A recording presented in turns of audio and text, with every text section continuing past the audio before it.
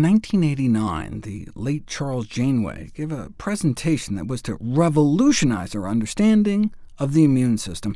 He proposed that we must have some ancient innate first line of defense.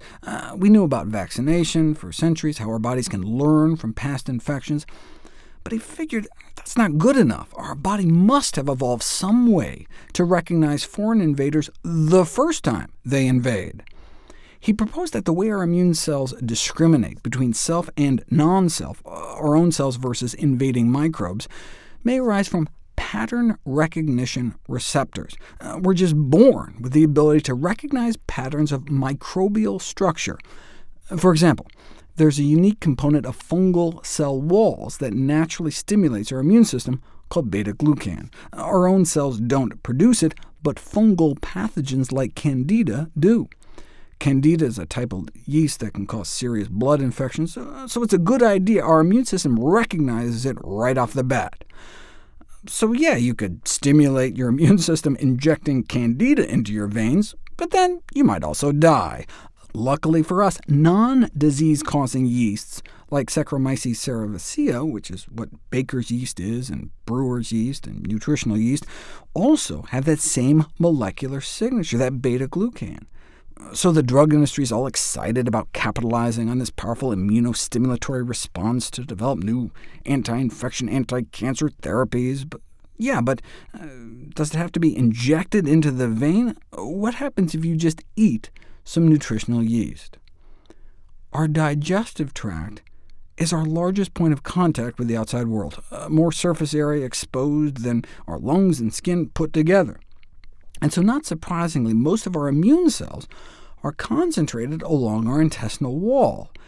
But they don't just stay there. Once they're tipped off to what's happening in the gut, they can go off to defend other parts of the body. That's why you can give an oral cholera vaccine, for example, and end up with cholera-fighting immune cells in your salivary glands, pumping out antibodies into your saliva to protect against infection.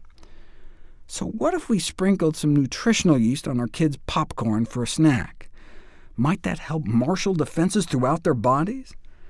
Adults tend to just get a few colds a year, but the average school child can come down with a cold every other month. And what can we really do about it? Modern medicine has little to offer for run-of-the-mill common colds. Nevertheless, doctors still commonly prescribe antibiotics, which can do more harm than good. Clearly, there's a need for effective, safe, and inexpensive treatments, and beta-glucan may be just the right solution, but you don't know until you put it to the test. So researchers performed a randomized, double-blind, placebo-controlled trial of about a half a teaspoon of nutritional yeast worth of beta-glucan in children who suffered from repeated respiratory infections, and after a month found a significant increase in salivary lysozyme levels compared to control. Lysozyme is an important protective immune component of our eyes, nose, and mouth, but a larger follow-up study reported the opposite findings, an apparent drop in salivary lysozyme levels. Though the researchers claimed that this was accompanied by pronounced improvements in general physical health, no data is given.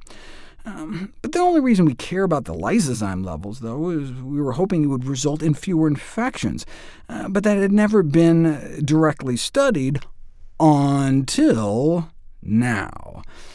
The title kind of gives it away, but basically a randomized, double-blind, placebo-controlled trial was performed to see if just a dusting of nutritional yeast worth of beta-glucan a day could reduce the number of episodes of common childhood illnesses. During the 12-week course of the study, 85% of children in the placebo group experienced one or more episodes of infectious illness. Here it is graphically. 85% got ill in the sugar pill group, but just taking like an eighth of a teaspoon of nutritional yeast worth of beta-glucans, or even just a 16th of a teaspoon's worth, appeared to cut illness rates in half.